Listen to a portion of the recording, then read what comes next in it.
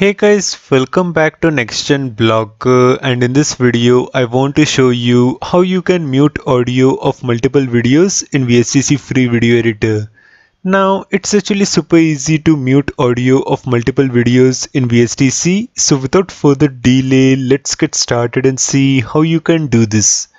Now to demonstrate this, I've already imported 3 demo videos in the editor. So this is my first demo video, this is my second demo video, and this is my third demo video. And all these 3 videos have some sort of audio in them.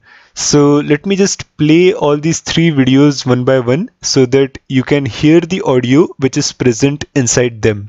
So this is my first video.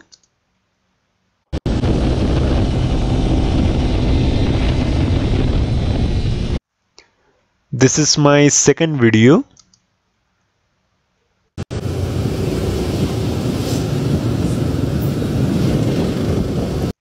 And this is my third video. Might have been okay, but it turns out the same thing can happen. Now, if you want to mute the audio of all your videos with a single click, what you need to do is you need to look inside Projects Explorer tab, which is present right here. And inside the Projects Explorer tab, you will see the name of your project. And below the name of your project, you will see this option called Scene 0. So click on Scene 0. Now look inside the Properties window and you will find this option called Scene Settings. Now if you look right at the bottom, you will find this option called Audio Volume, where currently the value is 0.0 decibel. So all you need to do is you need to delete this value 0.0.